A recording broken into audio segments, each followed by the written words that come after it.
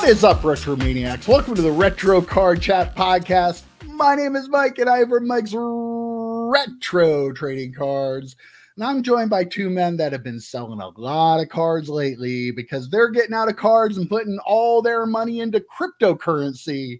They are, of course, Joe Day and EP Eric Pahalik. How you doing, guys?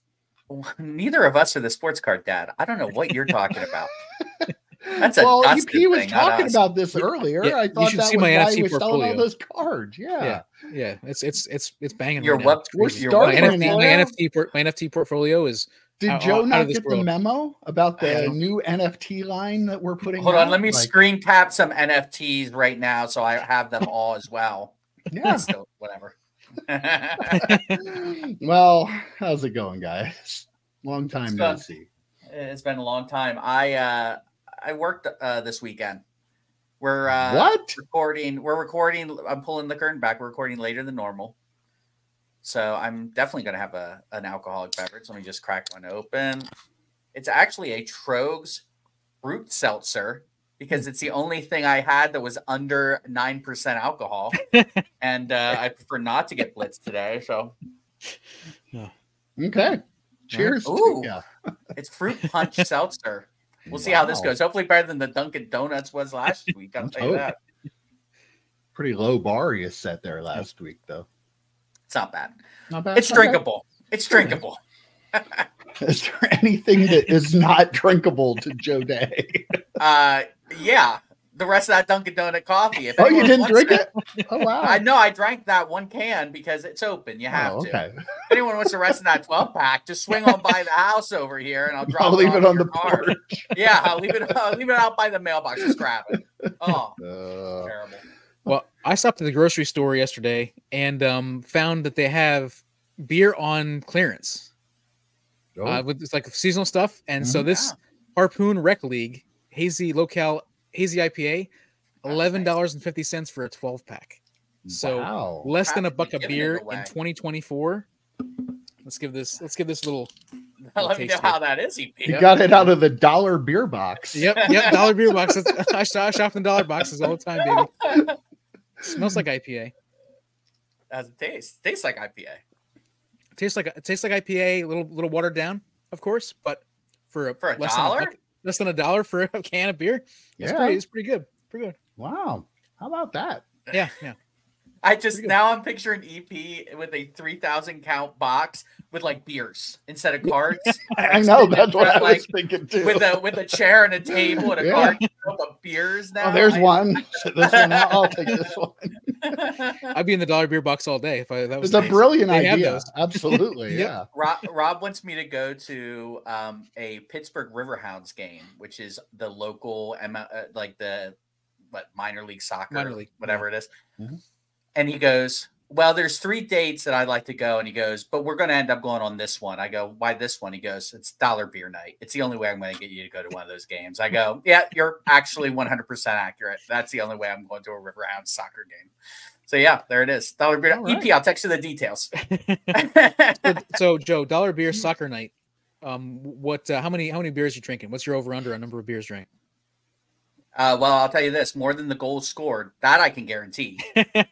Probably more than the Steelers score. I don't know. 10.5. What's I'll just give them a 20 and say, just let me know when you run out. Keep them coming. Yeah.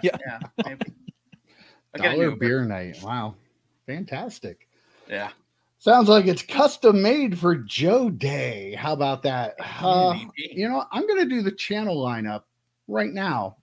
I'm not going to do it in the middle of the show this week like I did last week. Totally on purpose.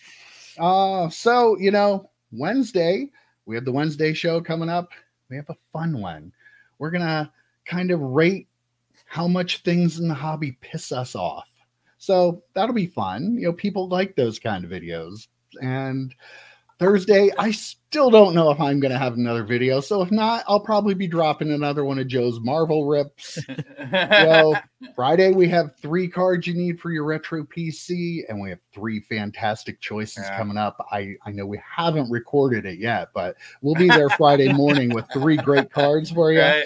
Saturday, EP swears to me that he has a couple more episodes of his show already recorded.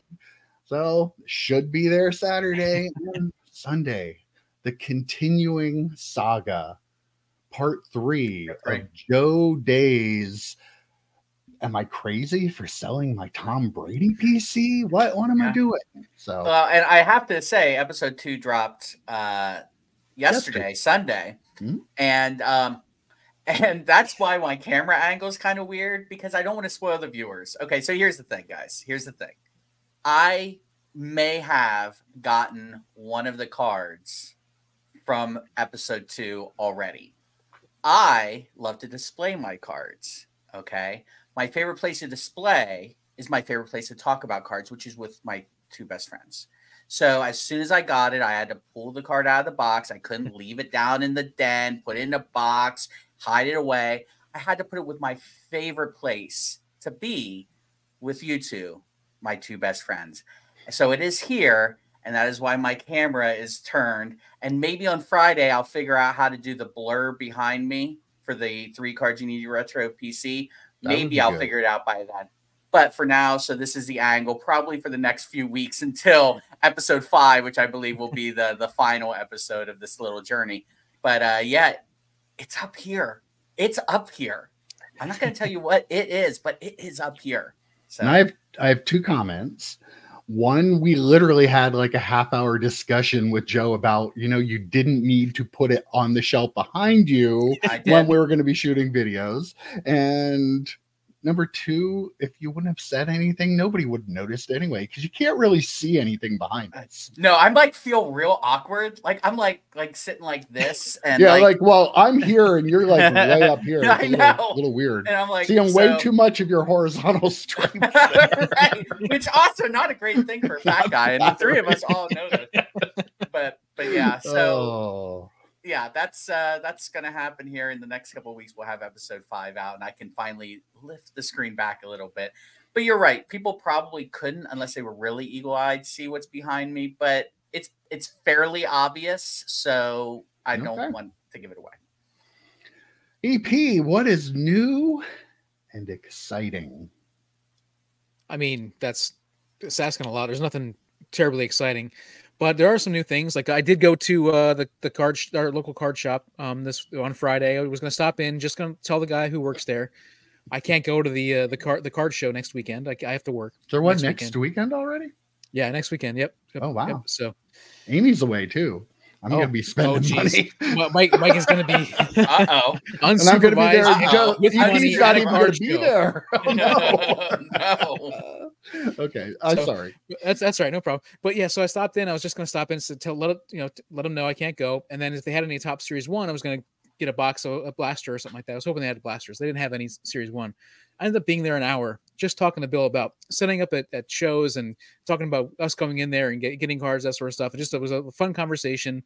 I've known him for a long time, like for 20 years, maybe more than that. He was the Danville basketball coach, Danville boys basketball coach, when I was like the sports reporter at the paper. Mm-hmm. And so both of his kids played sports, were involved in sports and that sort of stuff. And so like I've known him for a long time. So just chatting about cards and about the hobby and stuff. And it was just a really fun conversation like we would have at Mike's shop back in the day. So just a really cool moment. I wanted to make sure I shared that. And I was talking about my stack sale and about how I'm doing NBA stack sale. I did it Friday, Saturday, and Sunday. And my cards are actually, this is gonna post live on Monday morning, so they're gonna be. Yeah, it is Monday morning. Yeah, we're recording it live right now. So cards will be available until like midnight tonight, so midnight Tuesday, so at 12 a.m. Tuesday. So if anybody wants to go in there and see what is left unclaimed, people have claimed a lot of stuff so far, but it's at EPCN. Hoodie money? Do we have hoodie money? Yeah, we're close to hoodie money. We're very close to hoodie. Go and claim. We need those hoodies. So, been a fun weekend. Yeah. Bill used to actually come into my shop every now and then too. So he was a former customer. Yeah. When his son was just really little too. Funny. Oh, so yeah. I don't know. Do I have anything I want to talk about? No, nothing. Oh, I did have one little thing. Yeah. I talked last week a little bit about how I bought from Whatnot, right?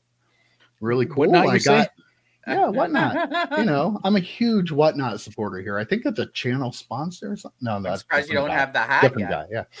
Yeah. But yeah, I got a bunch of my cards in this week. Really cool. I got all those basketball cards from Caleb. You know, got this stuff right out to me. Came greatly packaged. You know, the Paul Heyman cards and whatnot I got from the one other breaker that I always retweet his breaks and stuff on Twitter. I've got Noam on there. I got all that stuff. And, you know, I told you I got into a Leaf wrestling break, right? Just one, the Leaf Metal Wrestling. I got my card from that too. Well, I didn't get my card. I got the card that was actually the last pick in the draft. Like, now there were 7 people that picked cards. I was pick 4. I didn't pick the MJF card. I picked the Hulk Hogan card out of 5, and I did not get the Hulk Hogan card. I got the last pick card. And like, the weird part was the seller, like, still doesn't really kind of believe that he could have made that mistake, because he, like, gets a little post-it and puts it on it and puts it on the card. I'm like, yeah, but go watch the video. It's at 29 minutes. If you go, you hear the 4th pick, you say Mike's Retro, and you say the Hulk Hogan. I said, you don't write the thing out or put the sticker on it on camera, but you clearly announced which one I picked, and that's not the card. So, you know, after letting him know and then not hearing from him for 2 days after I let him know and sent him a picture, like I took a picture of the video when he was holding that card up, and he's supposedly going to be buying me one on eBay, the same one. There are only 5 of them. The odds of him actually getting me the card that I actually had in the break, we're going to say is like pretty much 0, right? It's, yeah. The next step will be it not being the right card, right? Are we in agreement with that? But oh yeah, this worked out exactly as we all predicted. So I'm glad it went to plan. So yeah. I mean, that's what I get for breaking with somebody that I don't know on Whatnot. So there you go.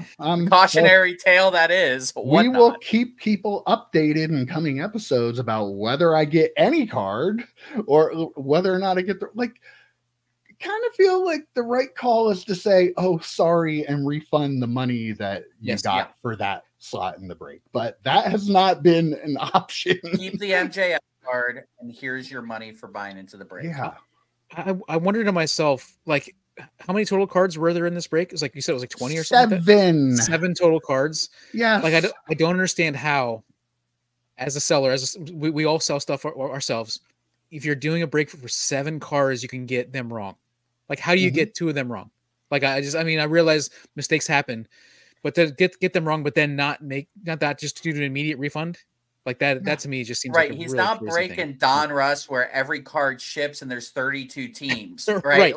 Like it's 7 cards. Yeah. Like, I could understand if he like screwed up the 2 MJF cards, and you say there was like 2 MJF cards in that break. I could kind of understand screwing that up. Or you had a Hogan, and wasn't there a Hogan 1 of 1 as well? No, there was no other Hogan in it. There wasn't. So I could understand screwing up the MJF, not you and the MJF. That's just, and you know, I didn't get the Rock 1 of 1. My screw up was getting the last pick in that draft, the least valuable card that nobody wanted in the last place person had to take. It feels like so Whatnot. Like, so it's like but the story that is so Whatnot. The issue I had though is like the tone of just like, I can't believe that happened though, because I put these stickers on, but there's freaking video there.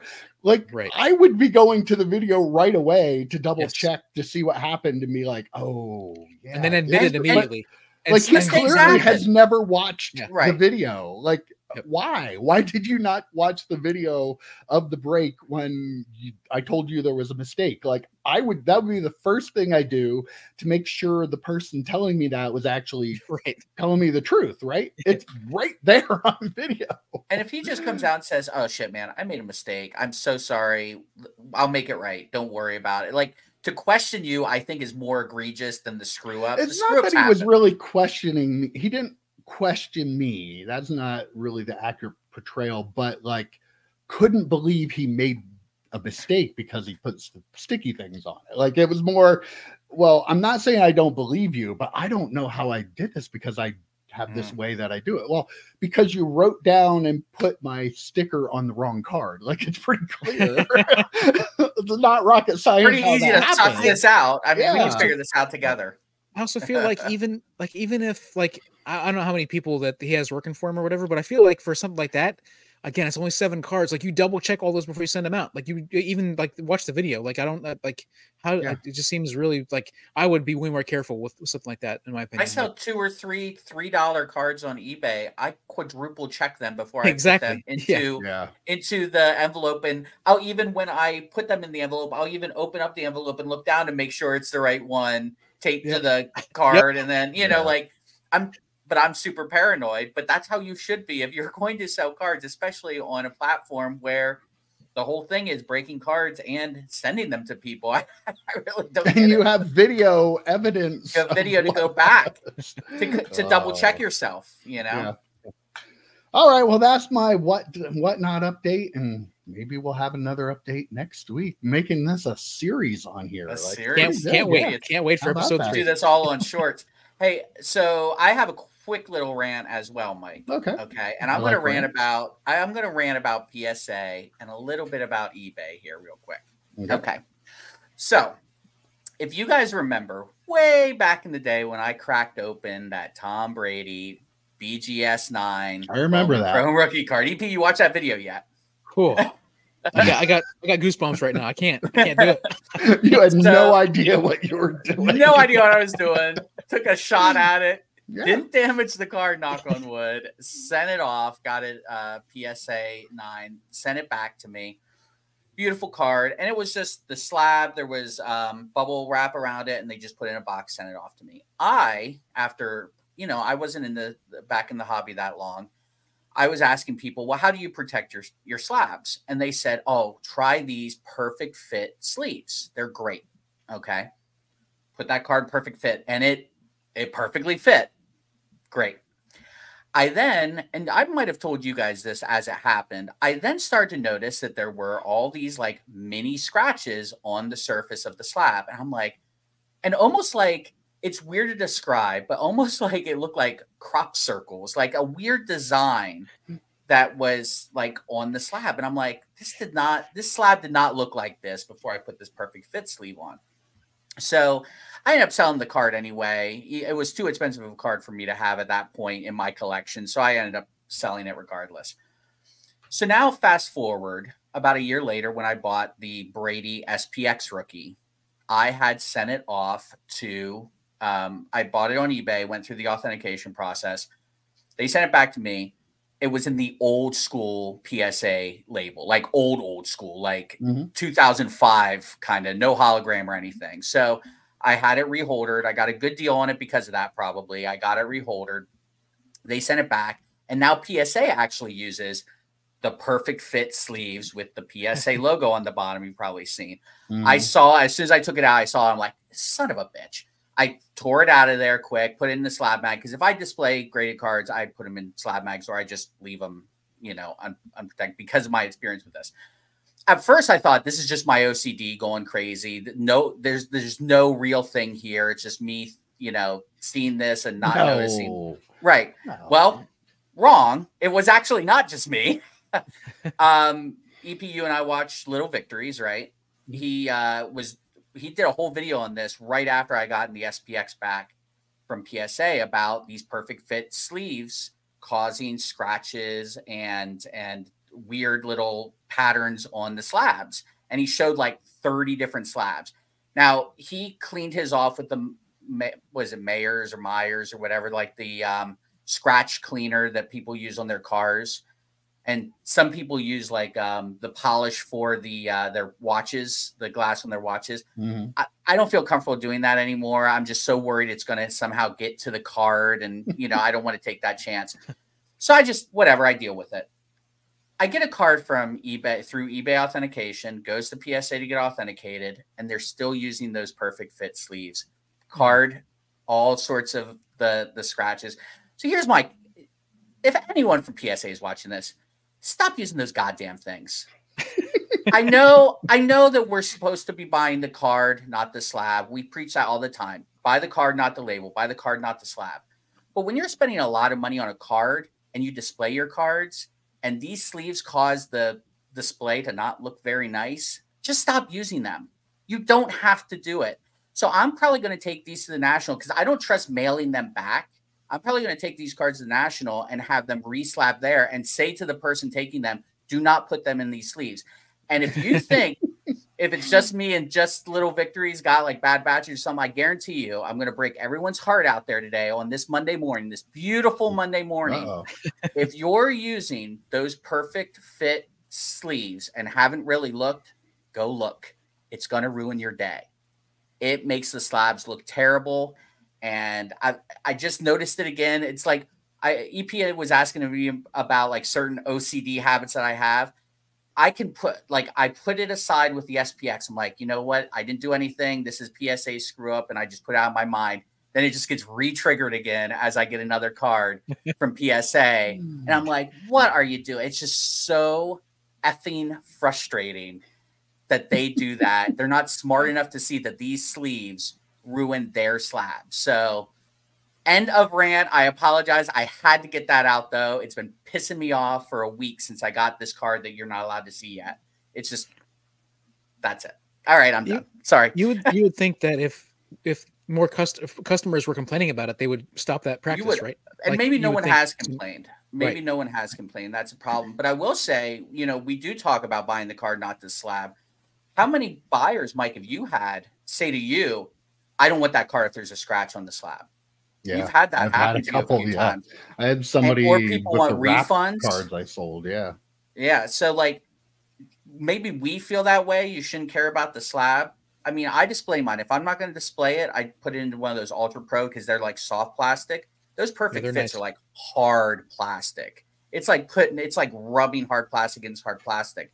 So if I display them, I put them, put them in the slab mags. But if I'm storing them, I put them in Ultra Pros. It's just ridiculous. Even I use Ultra Pros too, and like even when I put them in Ultra Pro, I make sure to like hold the card like this, and I'm very careful when I put it on because I don't want to get any scratches on the front of it either. So, but yeah, and you'll get returns and requests for refunds sometimes.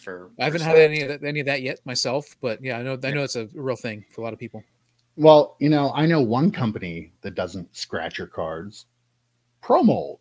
They don't. And Joe, I think you have a little giveaway that we need to announce today, right? I was going to make a similar transition, but I'm glad you did, Mike. Yes. I'm a professional. You are the professional. So, and this actually made me think of that as well, because someone said, oh, they would look good if you put them in a perfect fit as well. And I go, no. You're not doing it. So if you win these, whoever wins these, if you put them in perfect fit, I will hunt you down. I will take it. But no, so joking aside, we've got the 180, we've got the 155, we've got a 75, we've got a 55, and then I have bags of the Easy Fit sleeves for all the different sizes. Given 2 packs of these away. Ironically, I use the Perfect Fit for team bags and to put those Easy insert sleeves in. So they did not get wasted. But yes, 2 of them. Mike, bring up the wheel. Okay. Let's give EP, away. do you have the die handy? I do.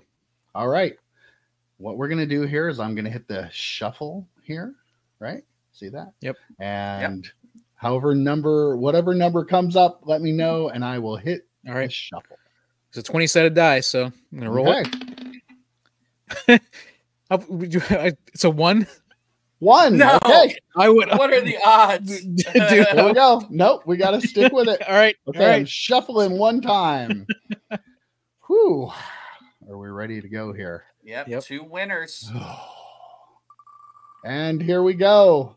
The first winner will be Paul. There we go. Hey, good job, Paul. Look at that. Very excited. And I'm going to hit the remove because last time we did a giveaway. All right, EP, roll that die again. 11. Okay. 1, 2, 3, 4, 5, 6, 7, 8, 9, 10, 11. And the winner will be... I'm nervous. Is it going to be, am I on here?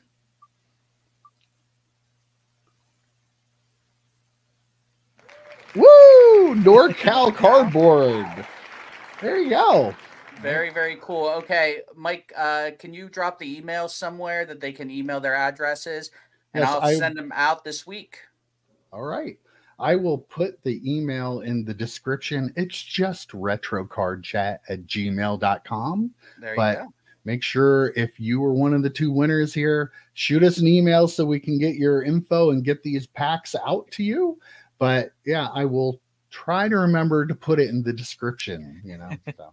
I do want to also say one more thing. So my favorite suggestion for something to put in these pro molds was by Brandon Ryan 3885. He had a cello pack that he was going to try and put in 180 point. Brandon, if you're watching this, send your information as well. I'm going to send you a couple of things out because that was my favorite pick of something to try and put in a pro mold. So a little bonus winner. Wow. Bonus winner. So Brandon, send us your info as well. EP, did you get yours yet? No. You know, I haven't got mine either. I'll see you guys in a few weeks. So don't ruin any surprises that may or may not be coming your way. I have an Allen Iverson card just sitting here, and I'm so worried about it. But thanks everyone for participating. Yes. It was a lot of fun to hear the cards that you were going to use for the pro molds. That was a lot of fun. And it was not paid for by Pro Mold that EP or I know of. I don't know if Joe got any money for this or not, but if he did, he's not sure. All right, let's get into it this week. Going to be a little different this week. We're talking a little bit about a hockey player and a hockey card. I don't know if you guys heard, but there's a rookie. His name is, let me look this up, Connor Bedard. He is a rookie for the Chicago Blackhawks, and apparently his Young Gun rookie card out of Upper Deck came out this week. This is Connor Bedard Mania. This, like, things are going crazy. Like, the hottest card in the hobby right now is a hockey card. Yeah. Of a 18-year-old kid. Like, this is crazy, but he's playing very well, apparently. He's not playing Wayne Gretzky level well, but you know, I digress. Yeah. The cards, I wanted to talk a little bit about this. They were selling for like $1,000, almost base like cards. Upwards of $1,000 for the base rookie card out of that. And now within a couple days' time, they're selling for $500 and under. So very quickly, you know, we talk about it all the time. Don't be in a rush to pick this stuff up. There seems like there's a lot more of them out there than people kind of wanted to feel like there are. But starting at it's lost half its value in the first 4 days that it's been released, which, I mean, kind of normal for our hobby, but still kind of mind blowing in a way, isn't it? Was this US dollars or Canadian? I'm not. I think it's US, yeah. US. And is he related to Connor McDavid? I don't know how it works. I think so. Nope, not all hockey players are related. But their names they're both Connor, though. Yeah. And they're both Mario Lemieux's son. Yep. That's what I thought. Who was Wayne Gretzky's son? So, I mean, yeah. Oh, okay. I thought he was his brother. I don't know. This is not shocking. We say it all the time. Don't buy into FOMO. It's very, very hard, though. Everyone thinks, if I don't buy this one right now, I'm never going to be able to get this card. And that's not how it is. There's always going to be some. Remember, this is the company, Upper Deck, that just mailed out 89 Griffies. So I'm sure that these Connor Bedards are not like one per case. Let's just calm down a little bit. And I still probably wouldn't buy now at $500. Wait a few more weeks. You'll probably get it for $200, $250 in a couple more weeks. Wait until the off season. It's not shocking to us, but FOMO is real. We all get it. It is very, very real. So just try and just bite your tongue, hold off, wait until hockey's over for the season. Unless he randomly wins MVP or the Blackhawks win the Stanley Cup, which I don't think is the cards. The Blackhawks have already officially been eliminated. Okay, just wait then. Wait until the playoffs maybe at that point. Wait till he's out of sight, out of mind for a couple of weeks, and you'll be able to get this card. I bet for under $250. Joe, I'm going to just push back just a little bit. I really think that maybe they are one per case, but it's also Upper Deck's They flagship seem to be Series running 2. like a little more than one per case from what I've seen. Like dealers, somebody had I forget how many cases they opened, and it was probably like 1.25 to 1.5 per case. Right. So, they only have so many young guns per box, but they have multiple boxes per case, and so the odds are, it's probably like 1 to 2-ish per case. But also, it's Upper Deck flagship, and they are charging a ridiculous amount of money for it. And I feel like they probably printed a crap ton of it. Mm-hmm. Like there's probably, and the amount of people opening it, the excitement over it, even at that price, is like you said, Mike. The person opened multiple cases, like the excitement is just off the charts. And so I feel like that's probably explains why there are so many out there, because they printed a lot of it and it's getting broken, like because people are clamoring for this card. I have a couple subtopics under this too to get into, but I do want to say too, like when the card first came out, it was selling for more than Connor McDavid's rookie and Alexander Ovechkin's. Like, come on. But that's the world we live in. That is the world we live in. Yeah. How Justin Herbert rookies were selling for more than Patrick Mahomes and Josh Allen and Tom Brady. I mean, it's sadly it is the world we live in.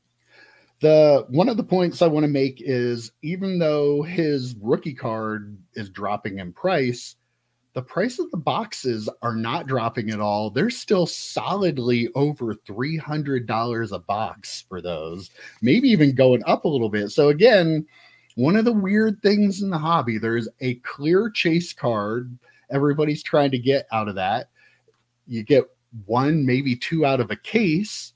That card has lost half its value in 5 days' time, but the box that it comes out of is still holding strong and maybe even increasing a little bit in value. I think a case is like $3,000, right? Isn't that something like that? Like they're a little $300 a box right now, yeah. So right, but I think a case though is like maybe 10,000 for a case. No, 10 boxes per case. I thought for some reason I think it's like $20. It's 20 boxes per case. No, like it can't be 20. No. Okay, maybe well, it's those I mean, they're over 300 a box, so clearly they wouldn't be, 20 box case. So anyway, anyhow, I feel like I heard somebody say that like the cases were like $3,000, something like that, and so like you're hoping to get 1, maybe 2 of these cards that are now selling for $500 a piece. So you're paying for a third of your case for the actually most sought after card in the entire product. Like you wonder if like you can probably get all the other young guns for $1 a piece because everybody's chasing these the Bedard cards. So I feel like that it's outrageous to me. The pricing seems outrageous. Well, I mean, everyone's kind of hoping that they get, I don't know what the subsets are. I don't know if there's autos. I suspect there's autos. I suspect there's numbered cards. So people are chasing not just the base card. I would suspect. Again, I don't know enough about the product to say otherwise, but I assume there are other chases in that product other than the base cards. But your floor is really, really low. Like the ceiling may be high, but the floor is really, really low because, again, just getting the base card is far from a guarantee. I just watched Loot Box open up a box of Prizm during, I think it was Luka's rookie year. Didn't even get a base Luka rookie. It was $2,000 for the box of cards. I loved it. He got like $100 in value. It was hilarious. But anyway, but like, that's what we do. It's the whole Family Guy. Well, there could be a boat in that box. Well, why not just take the boat? Well, there could be a boat in that box though. Like, so a lot of people kind of have that mentality and it's ridiculous. It's like people who were buying boxes of playoff contenders from 2000, hoping to pull a Tom Brady rookie. The box cost more than the rookie card did. And you're not going to get a Brady out of it. Like, what are you doing? So yeah, it's kind of par for the course for the hobby, which, come on, people, hopefully the people who just want to collect this are doing what you're doing or saying they should do. And, maybe picking up those young gun cards that you want for $1 or $2 and just wait until the fever calms down a little bit. I feel bad for real hockey collectors though, who just want to open up a box of the flagship Upper Deck product and they're not going to for a while because these boxes are holding value. Well, and that, fits perfectly into my next sub question. There has been a lot of talk, like people being mad that the dealers are charging this much money for the boxes of that stuff, and they're making a lot of money on it. On the other hand, the last couple of years of the hockey product have been really bad, and they haven't really had a hot product. So there's kind of that back and forth with, they're making a lot of money on it and they're charging way more than they paid for it, but that's the market for the card right now, and they weren't able to do this on other products. Like, what are your thoughts on that? Like, is there anything wrong with a card shop selling these for $300 a box if they paid way less for it? I don't think so.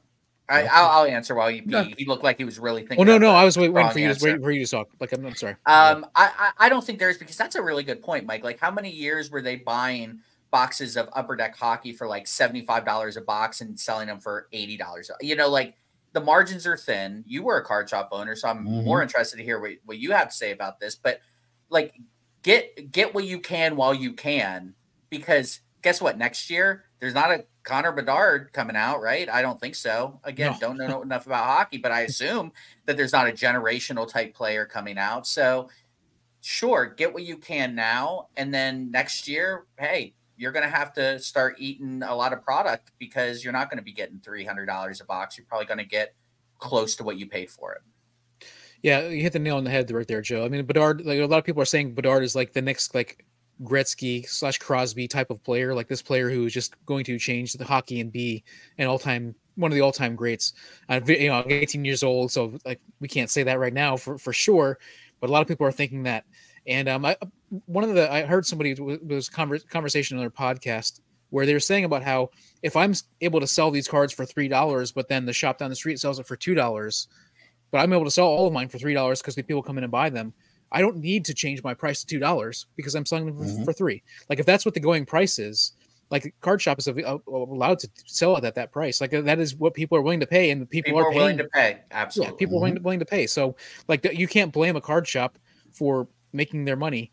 And as both of you said, like the rookie classes the last couple of years, like, you can get some really cool, like, boxes of like hockey metal for like really, really cheap compared to everything else for the last couple of years, because the rookie classes haven't been that great.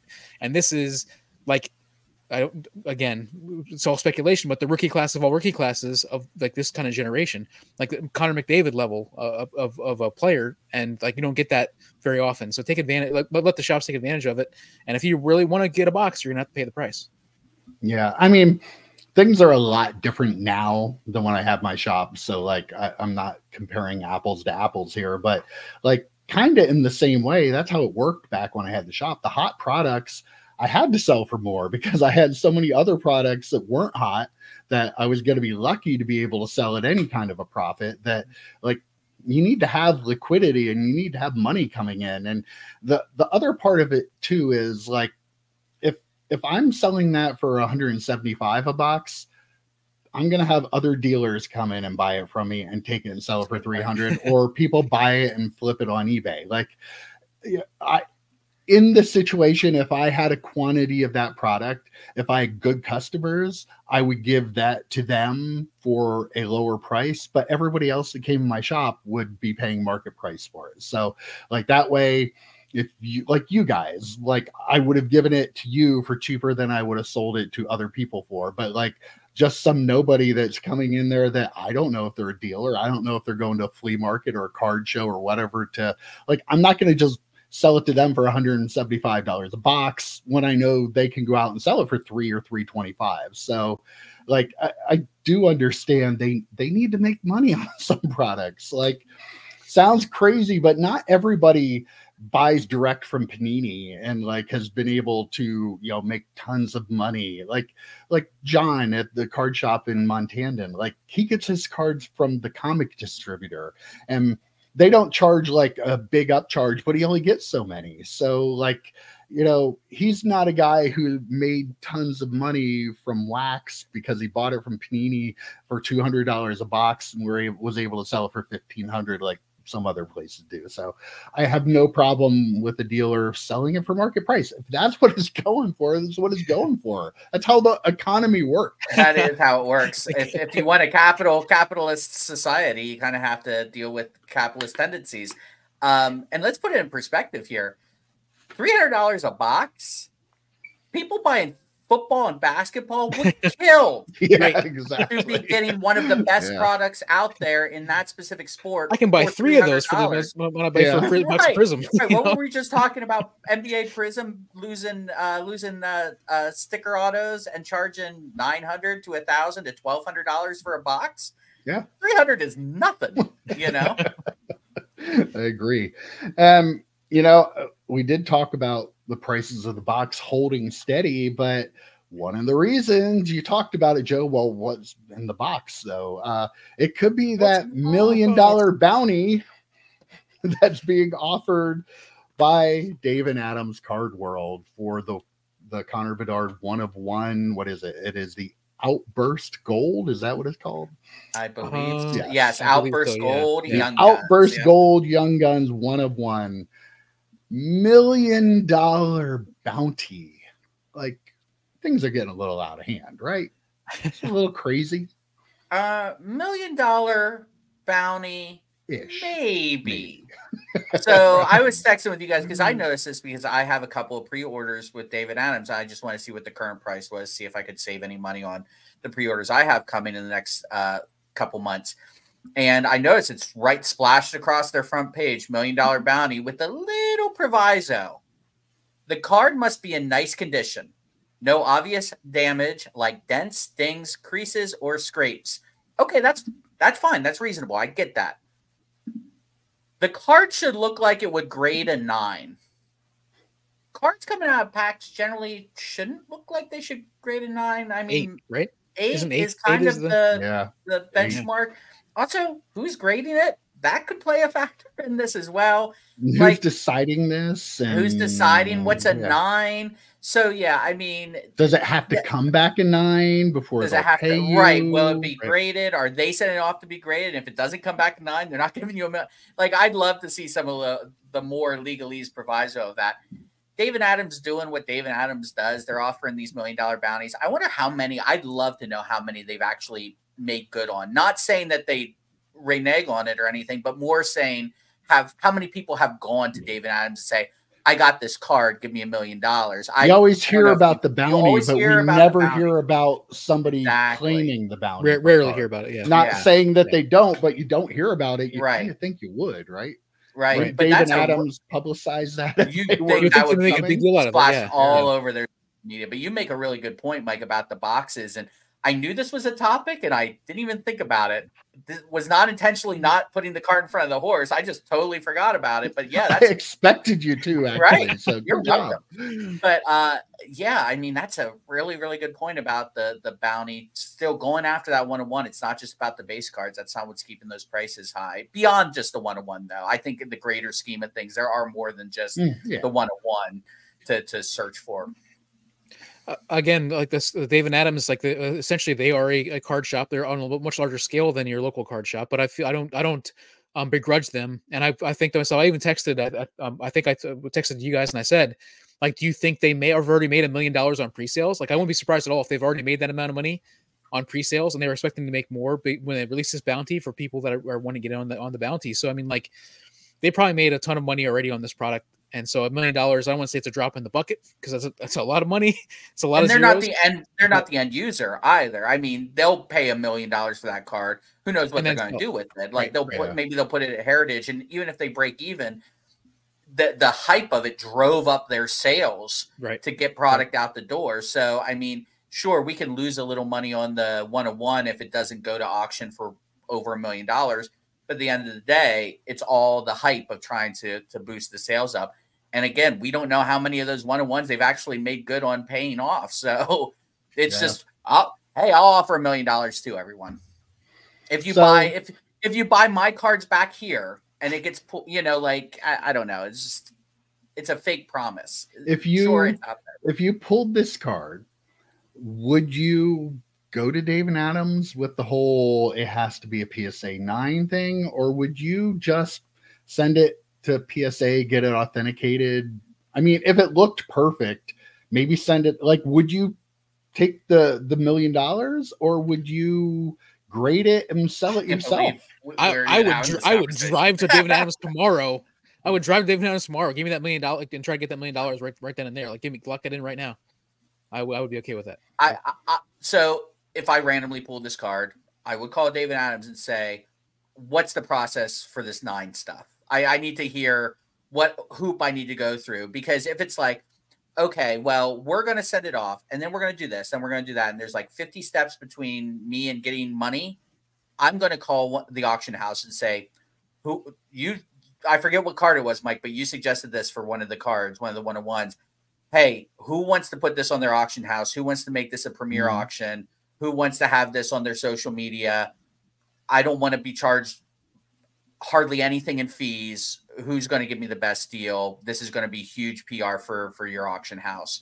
And then just go from there. And I would put it up for auction, depending on, again, the provisos and the legalese of David Adams. The stipulations, like saying it should be like a PSA 9, I feel like, I don't know, that would make it less of a I'm driving right up to David Adams, because you're not getting the money right away anyway. They might say, well, like, if they really looks want like an card, 8.5 to me. I'll get it. I'll send it in. I'll get it just graded authentic, and I'll say, here it is. If you can take a look at it, if you want it, go get it. So I mean, at the end of the day, if you pull that card, you're going to make a lot of money off it. So, yeah, that's true. Yeah. All right. Well, one of the things I saw about this card, it was going around Twitter, and a lot of people were having a discussion about this. There was a customer at a card shop who pulled the Connor Bedard Young Guns out of a box of Upper Deck Hockey. And the LCS owner offered them another box, one of the Upper Deck Hockey, for the card. The person accepted the trade, and then the dealer put the card in his case for $1,000. A lot of people were mad at the dealer. A lot of people said the buyer was an idiot. I'm kind of the thought that it's a little of both in this situation, or a lot of both in this situation, right? Like, it doesn't really have to be one or the other, right? Like, the dealer, I mean, I was a dealer. I know what that card's worth. Clearly, okay, start with the buyer. If you get that card and you don't realize that's the card you're trying to get, why are you buying it? Like, why are you buying it? You know it's hot, and you know there's something in there, and I guess you knew that you got it, but you had no idea what it might be worth. And so, like, you got the one thing that you were buying the product to get. But there could be a Connor Bedard in that other box. There could be another one. Yeah, the $1 million one could be in there. But so, yeah, I mean, I don't know. Yes, the buyer should, like, he decided to do it. Nobody made him do it. So that's his own fault. The dealer got a heck of a deal on it and knew what he was doing and knew what he was going to charge for it and didn't really pay a lot for it. So he knew it. Like, they're both wrong to me, right? Yes, 100%. I completely agree with you. I will say this about the dealer. What makes him a little bit more wrong in my mind is, if you're going to do that, just sell it on eBay, man. Like, don't put it in your case right in front of the guy. I don't know if he did it legitimately right in front of the guy, but you probably just lost a customer, regardless of what else had transpired on social media or whatever. Like, and yeah, but you got $1,000 card. You got $1,000 card, right? I get that, but it's just like, I don't know. There's a point where it's like, that's just kind of a skeezy thing to do. And that's the short-term mentality of a lot of people in this hobby that sell cards. They don't look at the big picture. They don't see value in a customer who will keep coming back and buying from them. And buying $300 box of hockey cards. Yeah, I could make money off this, and that's all they care about. It was like that, making the money on the one deal is all they care about.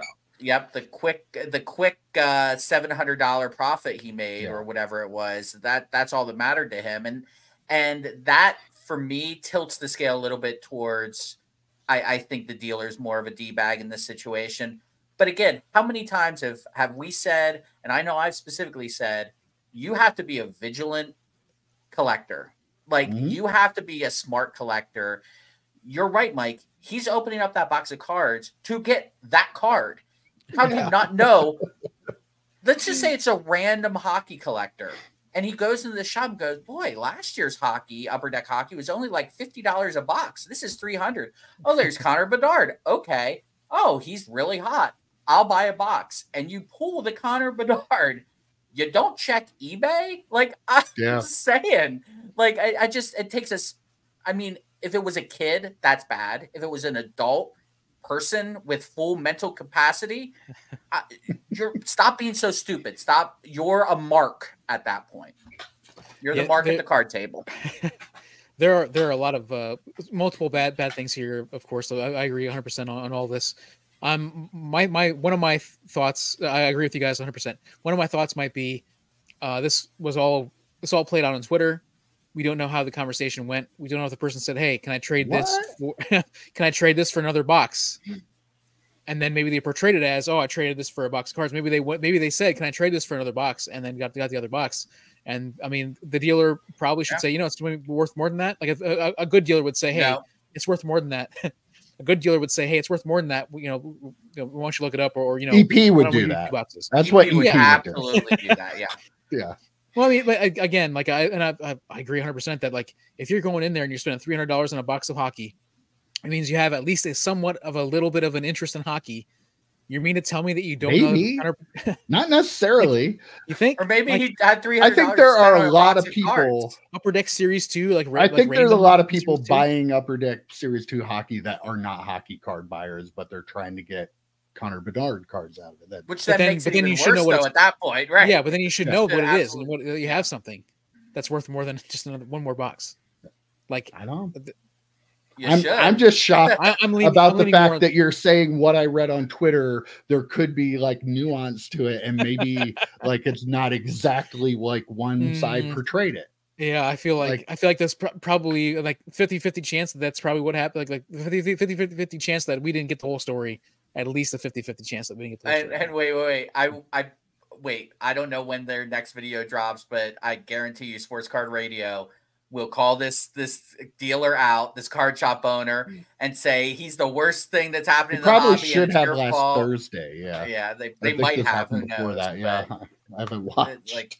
But yeah, that's a really great point, EP. About you really don't know what actually happened. Those two people know, and maybe if anyone else was in the shop. Yeah. It is Twitter. It's basically it's as good of a source as Wikipedia. Why would we not just totally? For all we know, this might not even happened. Period. Somebody just on Twitter. It's gotta be true. That's also fair. First off, Twitter. I don't think it's Twitter. I'm not. Yeah, I'm not calling it X. Nope. As long as I can type in twitter.com and it goes there, right? Exactly. It's still Twitter. Yes. Right. All right. Well, moving on a little bit. One dealer that didn't trade a box of cards for a key rookie that was pulled was NorCal Sports Cards. They pulled the Victor Wembanyama Prizm Black 1/1. Not only that, they did a video on YouTube, and I watched it today, and it only had like 3,500 views, which kind of blows my mind that like it didn't have like 30,000 views, right? But because they took it to PSA, so the video was them taking the card to PSA and waiting for the grade, and the grade came back at PSA 10. It was a little off center, so I don't know, but still, it's a 10. It says a 10. It's off center. Hogan 1/1 though. No, yeah, it was nowhere near that bad. But I mean, there's talk that this is $1 million card. $1 million. Who pulled it? Not NorCal Cardboard. NorCal. I was gonna say, because he just won some promos from me, and if he just got that, I expect to taste that $1 million. I'll tell you what. I looked. I'm like, wait a minute. I don't know. That's really familiar. I knew there might be some confusion with that when I saw that one, but no. NorCal Sports Cards, okay. Which I did watch the video because like I like videos like that. It is kind of cool. Like I can't imagine being in that position, sitting there at PSA waiting for that grade to come back, and then comes back at 10. Like, wow, what a feeling that must have been for them. Like, yeah. not the playground I play in, but still, like I can be happy for somebody that has that happen to them. And we've talked about this before. Like, I'm not a huge proponent of grading a 1-of-1. Like, to me, it doesn't make a ton of sense. The only time it does, when it gets a 10. And like, that card could have gotten any other grade, and I don't think the value changes at all. If it's a raw card, if it's a 7, an 8, a 9, I think it would have probably sold for around the same. Once it hits that 10, though, it is a whole different stratosphere in terms of value. $1 million is ridiculous, though. Let's talk about that for a hot second. It is. I sent you guys a pick this afternoon of, I'm sorry, yesterday, Sunday, I sent you guys a pick of Mac Jones, the news that he was getting traded to the Jaguars. And then the Mac Jones 101 just happened to be in my feed as well. When that sold for, wasn't it $1 million? The Black Finite 101. I think it was 100,000. Yeah, I don't think it was. Was it 100? Okay, Yeah, okay, maybe. Yeah. Okay. Yeah. On But that still. scale, it kind of feels like the same Yeah. to me. You know, like Wemby is supposed to be like change the game kind of player. Mac Jones no one ever believed he was, but still, like, Some this is people gonna did. be, yeah, I guess someone's gonna be holding the bag on this $1 million card, right? I whenever I see a card like this go for $1 million, my first thought is, how many playoff contender Tom Brady rookie card autos could I get? Like, it just seems like such a ridiculous amount of money to spend on a player who's, I guess he's been fine. I don't think he's been anything outrageously good. He's been really good. Yeah, he's really good. Is he? Yeah. Is he? Yeah. Okay. He's much better than Mac Jones. Yeah. The Spurs going to make the playoffs? I'm not sure where they stand, where they're on the standings. I'm not sure about that. Like, but I don't know. It seems like a lot of money for a first-year player who, I'm sure if Zion had a Black 101 PSA 10, it probably would have sold for $1 million back then too. It's a lot of money for any card, right? Like, it's like, that is a ridiculous amount of money to pay for a card. And like you said, Joe, like the issue is with this kind of card, like this, there's no way this is going to increase in value. Like the amount of what he would have to do for this card to increase in value from now, if it sells for $1 million, is just astronomical. He has to like break LeBron's scoring record and win multiple championships and multiple MVPs. And like, as much as you want to say that he might be the next great player, like, you can't put all that on him now and then think that it's going to go up in price. Like, it's crazy. There's just no way that the Justin Herbert conundrum that we talk about every week here, right? Right. Just amped up. Yeah. I mean, completely amped up because of the hype, right? And the hype is like super big too after you have a couple years of rookie classes where there weren't anybody that people wanted to collect. And, look at Connor Bedard, the same situation, and Wembanyama is pretty much the same. Like, great talents, maybe generational talents, but also coming off of a dry spell of a couple of years where people really wanted to chase rookies, but there was nobody really to chase. Oh, come on. LaMelo Ball is going to be the next Jordan, right? The thing is, like, Tyrese Maxey is a great player. Tyrese Halliburton is a great player. There were a handful of rookies in those years, but there hasn't been anybody like Wembanyama, though, right? Like, that's the deal. Like, there hasn't been anybody like him. I want to say since I can't. I was going to say since LeBron. Like, I was going to say LeBron, but that probably feels like I'm just talking about hype, though, not not like actual career trajectory, but like just the hype of that. And maybe class. Kobe before him, like, but yeah, this feels like that kind of player, yeah. Because Luka wasn't like that hyped, right? He wasn't Wemby hyped. No, he's just playing out of his mind. He's just a really good player, yeah. He became hyped because he was playing well. It wasn't he wasn't pre-hyped. He did. Would you rather have this Wemby 1-of-1 or that $750,000 Luka that we got to see on that terrible documentary? Which one makes more sense? The Prizm Luka 1-of-1 still hasn't been pulled. I think that's one that's still out there. Yeah, so would you rather have this or the 1-of-1 Black Prizm that wasn't pulled of Luka from 2019? Like, Luka needs to win. I wouldn't have any of them for more than 30 seconds. They'd be sold. What are we talking about here? This is hypothetical. It's a hypothetical situation. This is alternate universe where Joe Day is a basketball mega collector, and you got a $1 billion yacht. Yeah. Like, then what would you rather have? The Luka. I don't know. Say the Luka. it's a cool picture. I don't know. Like Luka needs to win a title, needs to win like his MVPs, that sort of stuff. I mean, like he had like I think like 4 or 5 triple doubles in a row this week. Like he is an outstanding, like an amazing player. If you've ever seen him like pass, and just the way he plays is like incredible. He's very, very effortless how he plays basketball. So I really hope that he gets the championships and the MVPs and that sort of stuff. But I mean, like if I had to choose one, it probably would be the Luka, just because of what he's already done in the NBA and what he's shown that he can do in the NBA. Where Wembanyama's been great, but like Luka's done it for a few years now. So I think the Luka. Mike, Okay. what about you? I don't know. I'm just asking questions. I don't know. Boy, well, I'll take the Wembanyama because both of you picked the Luka. He's a different kind of cat. He could his skill set is completely different for a guy his size than anybody has ever had. So if he blossoms into the player and can stay healthy, like I feel like he could be more special than even Luka is. Dude should eat more pasta or something. His I was gonna say arms and legs cheeseburgers are so thin that I'm just waiting for one to just break anytime. Dude probably does eat all kinds of stuff. Yeah, that's true. Yeah. Which he needs I remember burgers. You remember Stephon Marbury, right? DP? Yeah, of course. I remember seeing a show on him one time and showing how much he had to eat. Like his mom made him like meals like 5 times a day or something. He ate like over 5,000 calories a day just to maintain his weight because of playing basketball. So like imagine being Wembanyama's size, like how much he has to eat. Yeah, like just to stay looking skinny. Like I can't imagine. Like he probably has to eat all day. I know, Joe. I eat all day just to maintain this. I know.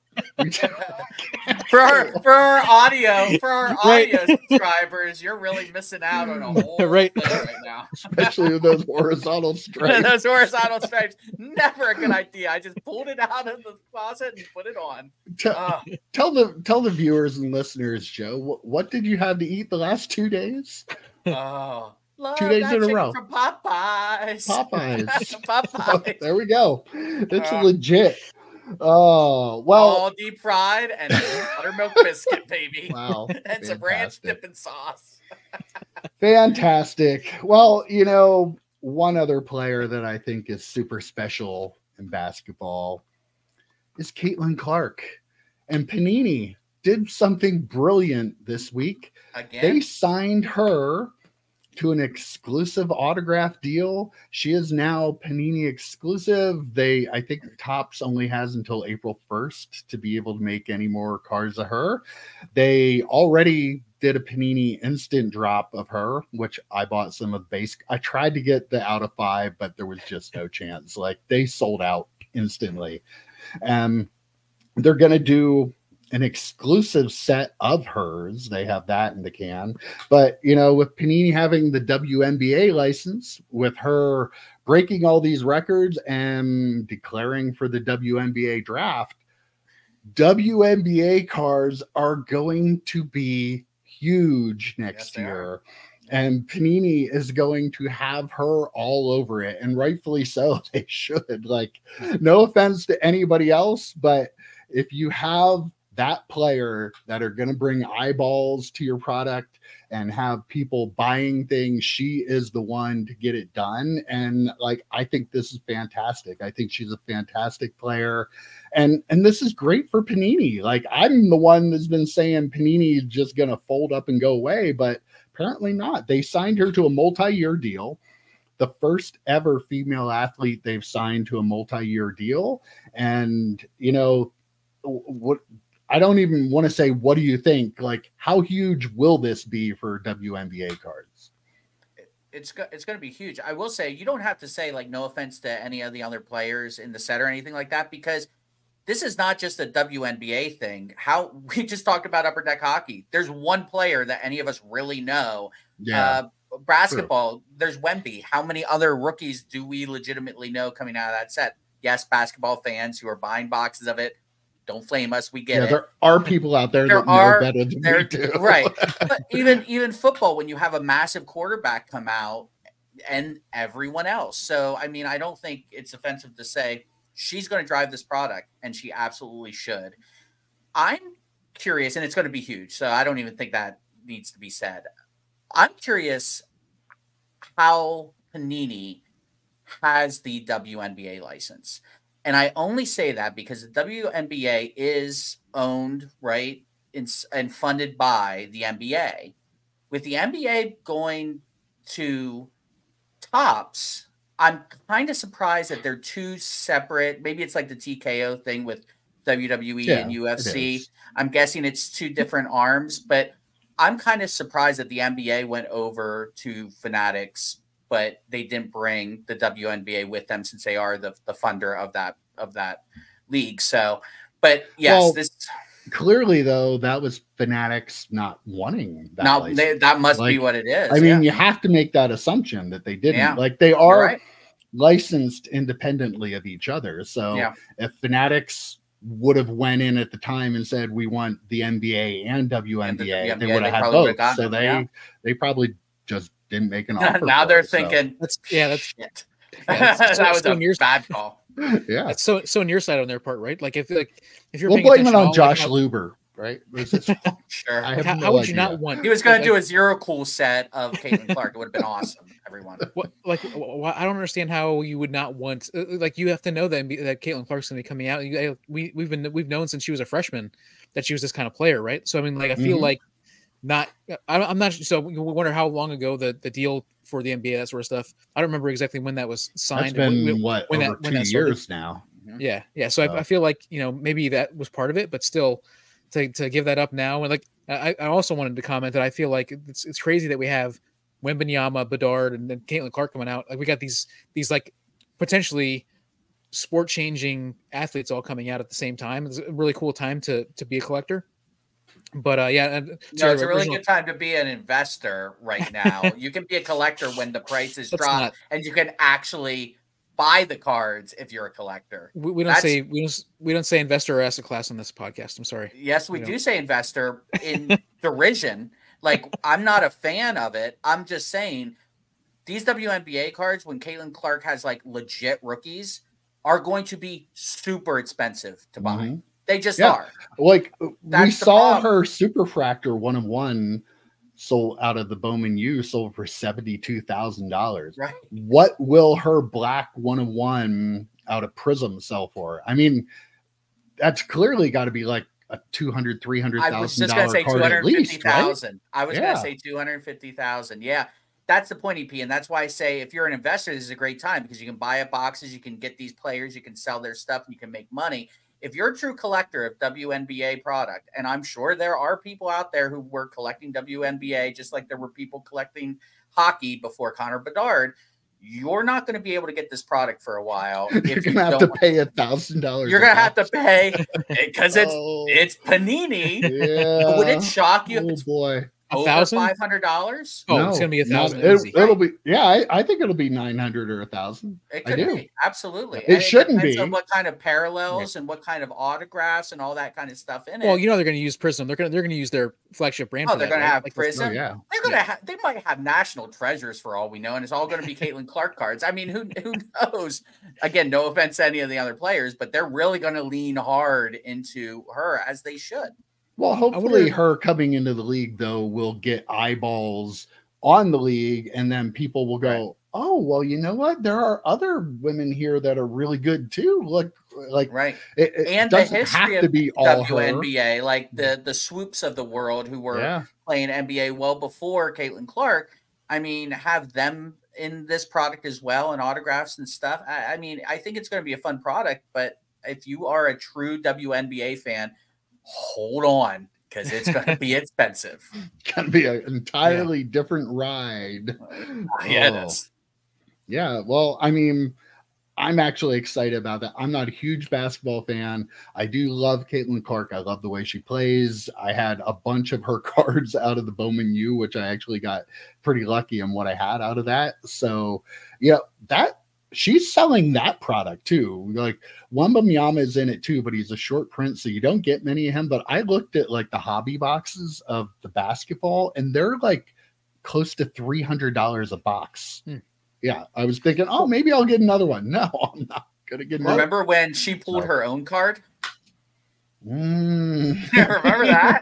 Dude, that's right. Good callback there. Yeah. I do wonder, for as excited as I am for the WNBA cards, like I feel like she's the kind of player who we're gonna always remember her as the Iowa Caitlin Clark. So I wonder if her Bowman U cards and even the Panini like the instant ones that just came out, like there's gonna be a lot of, I think those will hold more value than a lot of other cards for other players like Caleb Williams and those guys who have cards in their college uniforms. I feel like a lot of people, because of March Madness and because of her run at Iowa, wonder if maybe her cards in the Iowa uniform are going to hold more value than a lot of other players that have moved from college to pros. That's a really interesting point, because it is true, and more people. I would not be surprised. Again, I don't know if it's true. I don't know if it's fact, but I know it's true. More people probably watch it's playing after the podcast. More people watch the NCAA tournament for the women, I bet, than watch the WNBA. I don't know it for a fact, but I know it's true, right? So, like, I could totally see people who are just women's college basketball fans propping up cards in her Iowa Hawkeyes uniform. That being said, people are going to buy whatever she's in, and what she's going to be in is going to be in her WNBA uniform. But to keep that product hot and to keep her card values up, people need to start watching the NBA. There needs to be, it can't just be going from, someone pulls one of her big cards and it goes from investor to investor to investor. There needs to be a collector at the end of that train. Hopefully there actually is. Hopefully enough people start watching the WNBA to make it a collector actually wants the cards. Well, that'll be interesting. Let's buy a box. Want to buy a box, EP? Case? Sure. Yeah, sure. Let's see a case. Case, okay. No. Case is going to be so expensive. Well, not with that attitude. You've got a stack sale, man. Claim love. And a stack sale Save is not that money. Put that in an account. Hoodies, and then splitsies on a case. Boom. Handle. All right. Okay.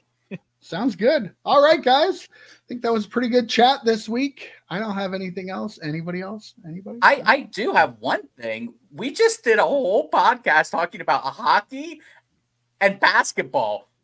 What am I even doing here? Guys, I could have taken the week off. This is not my realm. Joe, we called I had to be here for the giveaway. You had to be here. I had to be here for the giveaway. Okay. I thought you were an expert, so that's why I had you here. I would have replaced you if I knew that you didn't know anything. But other than that, I'll see you next week. Take care, guys. See you, boys. Adios.